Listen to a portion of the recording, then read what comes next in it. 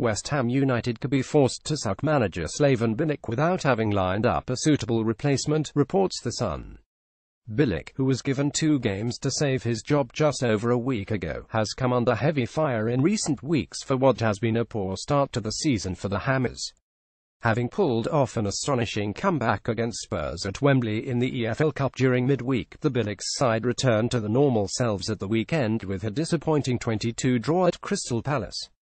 The Croatian's job now hangs in the balance, and a defeat at Liverpool this coming weekend would all but signal the end of his career in East London. While he could save his bacon with the remarkable victory, not many are backing Bilic to do so. A defeat would leave the Hammers in the bottom 3 and see owners David Gold and David Sullivan with no choice but to let the Croatian go.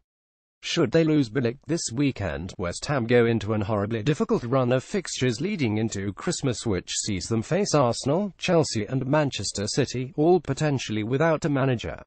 A number of targets have been drawn up by the powers that be at the club, including Burnley's Sean Dyche and ex-Borussia Dortmund manager Thomas Tuchel. However, no approach has yet been made.